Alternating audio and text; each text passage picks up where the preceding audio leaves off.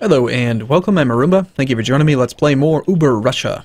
Yes, our mighty fortress is under siege that we don't even know about. How do we know how do we know it's under siege if we don't know about it? Explain this to me. The Kazakh Patriots. Okay. It's unfortunate for you. We'll totally take this religious tradition. The strength of our faith and public displays of piety and worship are admired by other lands, both near and far. This is reflected in the prestige and glory to our realm. Sweet. High-quality ammunition for our one cannon, the Big Bessie. Or Bertha. Did we call it Bessie or Bertha? I can't remember. I think it was Bertha. I think it was Big Bertha. Pretty sure.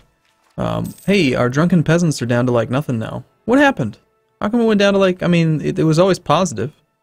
But suddenly it's down to 0% instead of 90%. It's kind of weird. Muscovy is westernized. Good for them. We'll go ahead and start sieging some stuff offensively then. I mean, you only have, well, there's a few troops out there. We'll see. We'll see if I can... I can't see some of this territory, so we'll put the majority here. It's the middle of summer, so hopefully we're not going to suffer too much attrition in this upcoming winter. Someone's joined the Protestant League. Now, I don't believe that there is any military... do you remember seeing anybody come through over here? I don't think so. So I think we can probably sneak some armies down that way. Let's go really thin, actually. Very few troops need to stay up there. We're suffering 0.7. It's actually 0.75. I really feel like... Well, hold on. Why is it that it rounded down? Well, it makes sense if you think about it. There's 1,000 troops. 10% would be 100. 1% would be 10. 0.7 would be 7 men. You can't have 0.75. But if that's the case, why not just make all the modifiers that reduce, like, attrition multiples of 10 instead of 5? You know, like, do improve forage mining minus 30%. And then that way you won't... I don't know. I don't like rounding. Rounding's weird, man.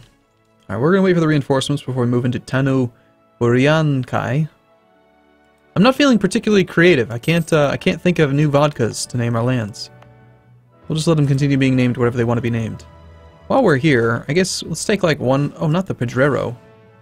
Not Big Bertha. Can I rename my, Let's rename this cannon. This is the Big Bertha. Bertha? No, it's the knee. Bertha. Yes. Excellent. That is perfect. Let's go and explore our occupied territories.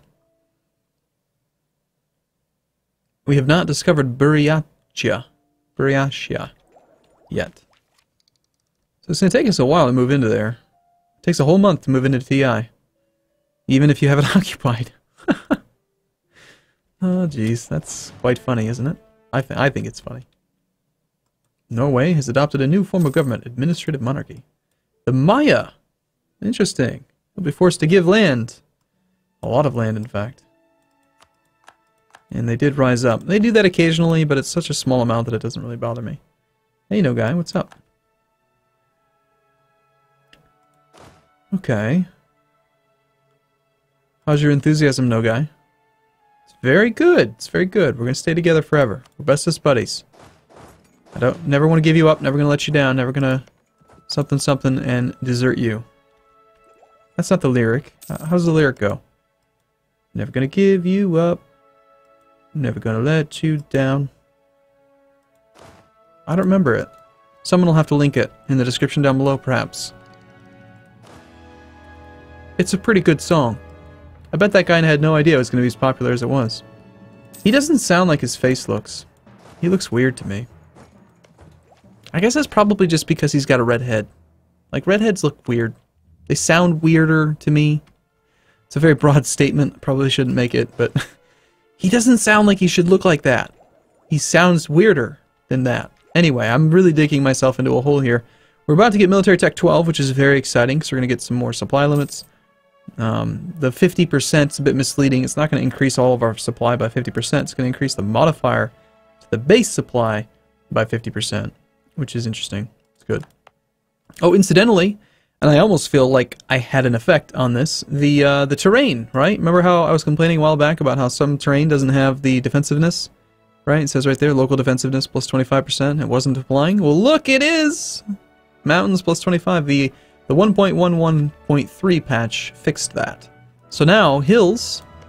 Hills? Do we have some hills? We got forest. Forest doesn't provide. I think it's just like hills. Let's go find some hills. Hills. Marsh? No. What do hills look like? Here we go. Hills. Yeah, they're 10%. It's only like 2 province types. Maybe 3 if you count, I think, desert mountains. Or did they get rid of desert mountains? There weren't very many provinces that actually were like desert mountain. I think it's just the 2 provinces. Yeah, mountains and hills. They actually provide defensiveness. But that's good. You know? That's good that the game does what it says that it should. So we are losing some dudes during our siege, and this severe winter is less than ideal. Look at that severe winter. So severe. Sibir is under severe winter. Oh, you know what? I would have guessed that this looked different and that this was not going to be severe, but that's just the trees that make it look different. It's all mostly severe. Let's see if we can like predict where it's going to be mild. I bet this is mild winter. Ah, no, that's normal. Huh. This is mild. Mild, you can barely even tell that it's happening. Even down here. Well, I guess visually it kind of isn't perfect for being able to see it on the terrain map mode. See, mild winter, no winter. They look the same to me, these two. So maybe that's it. Maybe mild winter is just not displayed at all. And then there's only 2 levels to it. There's like normal and then harsh. That might be it. So is this one not so... Yep, see that one's mild. You can tell. You can tell right there. This is normal. This is mild. Mild. Okay, cool. Well, I think I figured out how to use that then. That's pretty handy. Kind of, not really. Doesn't really affect much, but... So, unfortunately, because of that complaint that I had, now this mountain's going to take a little bit longer to siege out. Sunni Zealots are on the rise. They don't like that I'm trying to convert them in Perm. We are trying to culture convert Goldschlager, which was Bashkir. Is there any other land we can convert? No, Bashkir's like the only one. We've got some more Uralic, but it still has nationalism until 55. So next year we can start culture converting some more land. Alright. I'm perfectly content to let this war take a long time. We will definitely take this thing for the tactics. That'll help our siege speed. It also gives us access to the infantry types. So let's take a look at our modifiers. So for infantry, we still do roughly double damage for shock right now. You know what? Every time I try to pick a new unit type, I usually look at it, but I never look at it when I take technology levels that increase the modifiers. So I should remember to look at it every time. Anyway, we do mostly shock damage. So I think focusing on shock damage. Well, they have 3 pips either way. Do we want offensive morale or defensive fire? No, I'm sorry. These are equal. These are reversed. The only difference between them... Well, hold on. These 2 are equal. 3, 4, and 4. So there's 2 changes. This one has an extra offensive morale and then 1 less defensive morale. And then this one's got offensive shock instead of defensive shock. I definitely like offensive. It's just better, I think. Of course, that was all of our morale since all we have is infantry, but still. There is more land down here. We're going to continue to explore this land. Hopefully they weren't sitting right here and now they're going to come attack me. They might. It could happen.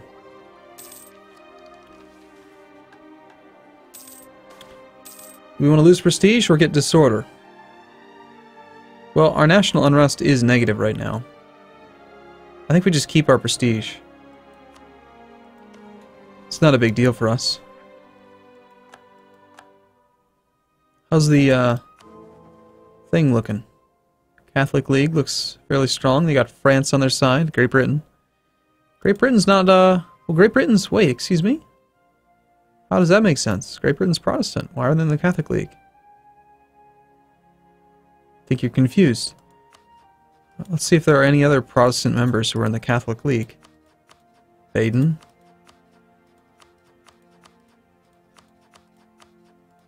Seems kind of silly to me.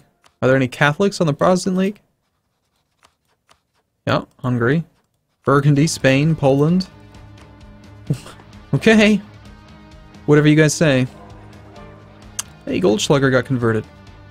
You might hear a few new songs, by the way, since I do have, 69% fort defense. I have, Guns, Drums, and Steel episode, or group, DLC number 2. Which is, it's pretty cool. This is a new song, by the way. That's why I mentioned it.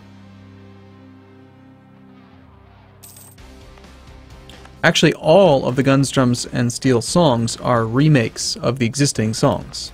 So you'll hear similarities between this song and the other songs. In fact, if you look it up, this is My Kingdom. You can go listen to the regular My Kingdom and compare it to this one, and they're the same song. They're just, this one's kind of a heavy metal version of it, which is cool. It's very cool. Don't tell me it's not cool, because it is cool.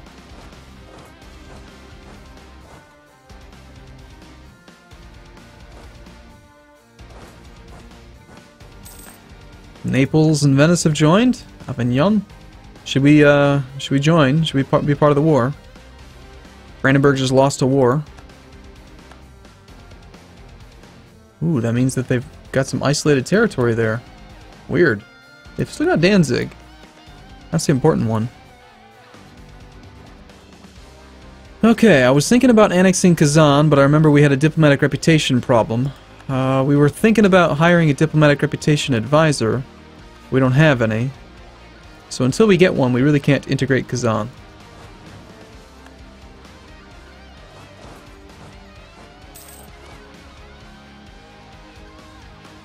Oirat are... I think the Oirat extend to like over here, and they've got their army way over there fighting Manchu. We'll probably end the war pretty quick. I think we've got enough. I want to finish this siege. Oh, we've engaged the enemy. Alright, good. Take the one stack. Did that count as a battle? Yes, it did. We're at 66%. Sweet. Well, if we could win just a couple more battles and get a ticking war score, that'd be even better. Hungary declared war on Moldavia. I want to take as many of these little one base tax Buddhist provinces as possible.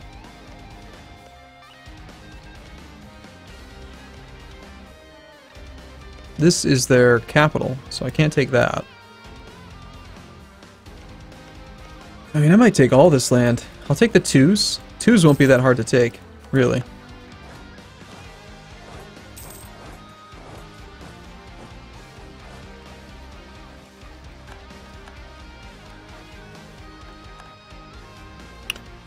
Alright, we're getting pretty high on... What's it going to take to actually form Russia? We should do that. We need Moskva, Novgorod. Yeah, we've got to expand quite a bit to actually make that happen. Our colony has finished growing. Yay.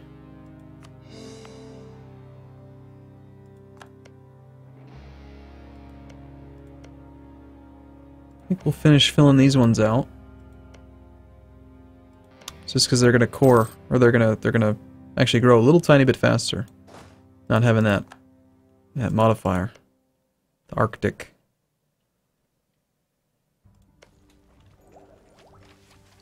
Okay, we need another 190 points, and we can finish off this thing, get our religious conversion speed up, and that'll be great, because then we'll actually be able to integrate Kazan and Sibir and be able to convert their territory. It's a lot of conversion speed. The Buddhists are going to be very easy to integrate, very easy to bring into the fold. Their culture, we might just need to remove it. I'm thinking that it doesn't belong. Which one of these is not like the others? The one that's not our culture. Okay, we've explored pretty much everything down there. There is some territory down here. We could go try to explore that. For now, let's just combine our army. We're going to catch you. 9th, 26th. Good. Our truce with the Ottomans has expired. Okay. We could hire a master of mint. Temporarily, that would help out quite a bit.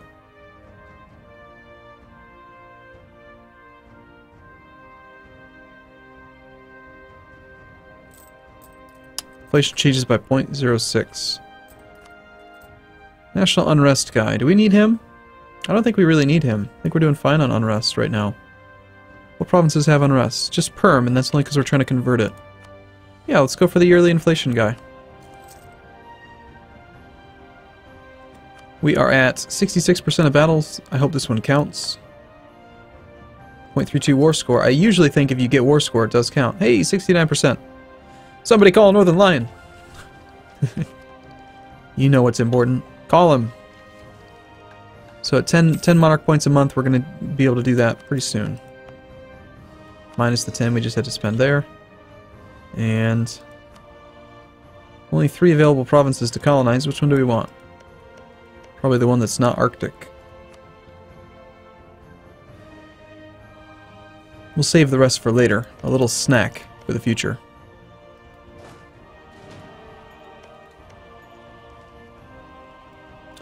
Disorder has expired. Good.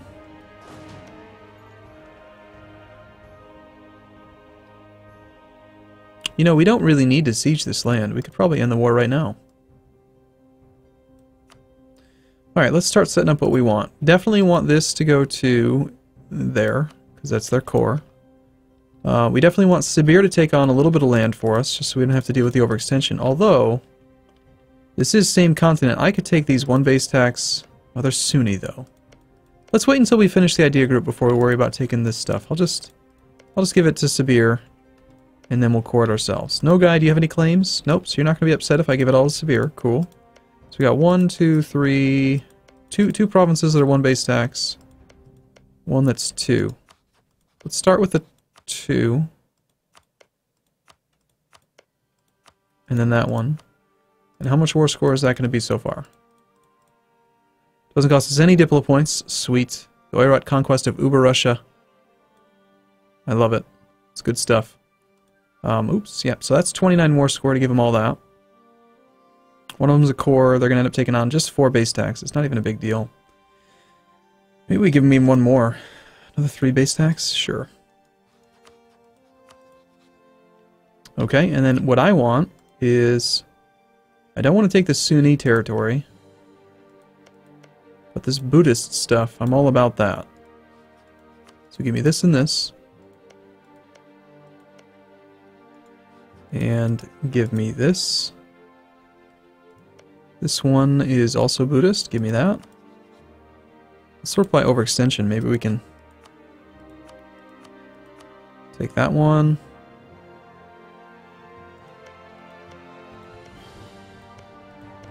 Well, this will work out pretty well because it's going to split them.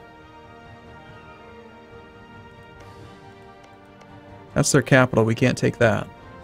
Okay, so I guess we do need a little bit more war score. This is what I want. That land right there. Alright, I'm going to take a break here. I look forward to seeing you in the next video. Thanks for watching, everyone. See you soon.